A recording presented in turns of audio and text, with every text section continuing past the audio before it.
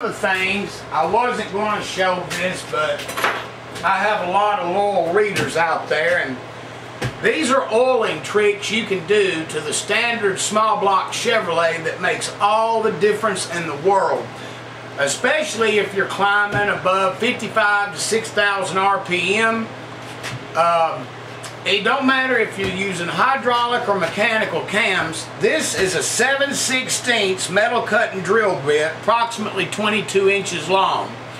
Now what you're going to do with this is you're going to go on the two end galley plugs, the ones that support the lifters, and you're going to go all the way through like I did this. You see how easy it goes through? I've already drilled. You go all the way through the block till you get to the last inch where the threads are in the back of the block. You know, your oil galley threads. Do not drill this drill past them oil galley threads. You got to get right up to the end. There's an oil passage back there. You got to get to that passage, and then maybe a ½ inch up is the threads. Now I usually have somebody stand back there with a flashlight and look. I was going to make a permanent mark and measurement on here, but I didn't have the time. This was a fresh bit. But 7/16 on the sides, you would not believe how bad that the wave effect is up in this block. When you take this 7/16 bit and drill all the way back to the back right before you get to the threads, it straightens out that oil path. It can make a very big difference on your oiling. Now, we talked about that one, but now here's the real trick to this deal. There's your 7/16. Here's the big one. This is a ½ inch. It only goes in the very top right here. Now let me explain what's happening. It ain't even 7/16, so we're going to increase this size of that galley to a ½ inch. And then we're going all the way, as you can see, to the back to right before the threads. Now, why am I doing this? Because all you Chevrolet guys out there know that the small block Chevrolet does not use what's known as priority main oiling. It oils from the cam bearings and stuff down to rods and bearings, which any of the aftermarket blocks, they've corrected this.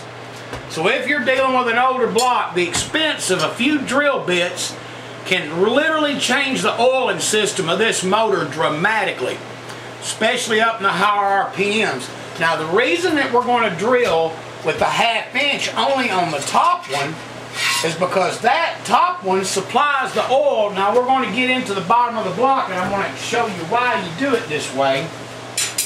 Alright, we've seen where I drilled through there. Drill bits in question. Now remember that we took that ½ inch and drilled in the very top one. Now this was before the line hone. It's already been done. You have to do this before you line hone the block, of course. You'll notice a chamfer, but only on the center three, okay? Only on them do you do this with the big one. This is the 5/16. Now you're going to drill straight down, and it goes all the way through the cam bearing hole and all the way through to the other side of the cam bearing hole. The cam bearings should not be in there while you're doing this, and it drills straight into that top galley. By doing that, you just brought the increased diameter of the one on top, the ½ inch, and connected it to the centers here, here, and here. The reason you only do it on the centers is because each one of the center caps oil 2 connecting rods each. The one on the end oils 1 rod, the one on the rear main oils 1 rod. It gets the smaller ½ inch, and I just drill it to make sure that it goes straight through, and it don't go through to the cam bearing, by the way. It don't work that way. So we got 2 drill bits, 5/16, ½ inch, ½ inch on the ends, and then 5/16 on the center caps. Okay, by doing this here, we have made this oiling system as good as it can get. Now you can tell the difference in the diameters of the holes. Let me get you as close as I can. See how there's the 1/4 and here's the 5/16. You can just tell the diameter differences. And only on the center 3, it has to go through both sides of the cam bearing hole and anchor off into that top one, and you just really help the oil supply of this motor. Now, to make this work, of course, you're going to have to go to a high volume pump, preferably a 3/4 tube. A 5/8 high volume tube will work if it's one of the Melling Select pumps, and a very good oil pan, which we're going to show you the oil pan we used on this. It's probably one of the best pans on the market from Moroso for the money. It was about $260, and it is a steel pan, but the features are going to really complement the oiling tricks that we've done with our drill bits.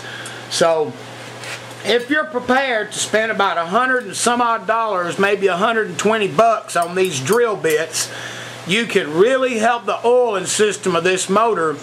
And going with the good crankshaft parts and whatever, you're going to be able to RPM this thing all day long without any issues.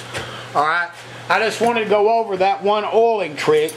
Now I got to go in here and do grinding some in this area and put the crankshaft in and simulate with pistons and rods being on it to see if I got a notch anything in here on this 305 block where it's being converted to the 375 stroke crankshaft. That'll be the next thing up after I tap the front oil galley hose. Okay. You can see I've got in line here the 3 front oil galley hose. Of course, this is after that the drill bits have been run through.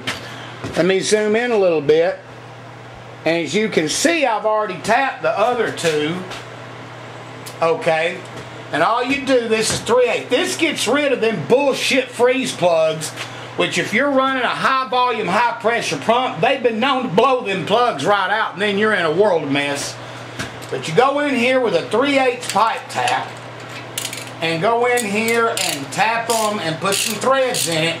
And just like the galley plugs, you kind of got to go back and forth a little bit until you get them positioned where you want them. It's better to have to do this a time or 2, by the way, and check until you're sure you got it where you want it than to go too far, because there is an oil hole. I'm sitting here looking at the one on the top. There is an oil hole that you can't put that plug past it. And we sure don't want to do that. You have to measure. Okay?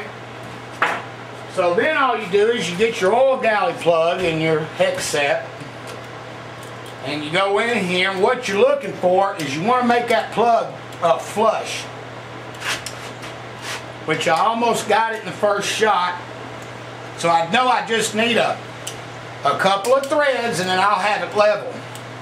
Notice also on the top of the block, I've got to go in here. I always grind this down because some timing chains will hit it. Not that mine's going to, because I'm using a good Torrington bearing top timing chain with the thrust Torrington bearing in it.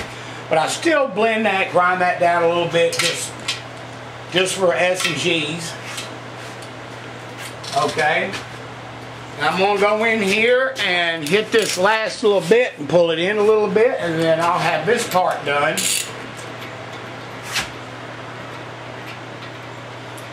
Then it should lay perfectly flush. I might add, by the way, that it's taking the time to do these things with drill bits, grinding, blending. This is stuff that any of you guys can do at home. It don't cost a lot of money. And like I threaded all the bolt holes in it, chased everything. This is the difference between a high quality motor that you're not going to have problems with and one that will have problems. I've been doing this a long time, and I've just seen the difference of when you take the time to do it. And none of the machine shops I've seen are going to take the time to do this stuff unless you're paying them buku dollars to do it. Alright, there we go. It's just a touch past being a level surface. We're good right there. So all 3 of them plugs are tapped and they're ready to go. Now we'll move on to some more grinding on the block. Even though I got the galleys mostly done, I still got a lot to do in other areas. For instance, I'll go in here on Holder's Boulder, and what I'm going to do is I'm going to grind all the rough edges, the outside of the block.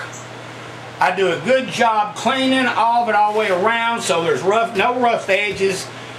That's just professionalism, you know, and that way when they're handling the block, they don't cut their hands. Some of that stuff don't help performance, some does. But what it shows is that you have paid serious attention to detail on this motor. Alright. Now we'll get on to the rest of the grinding that's left on the block so we can do crankshaft fitment and four-corner mock-up and all the other good things before we send it back to the machine shop.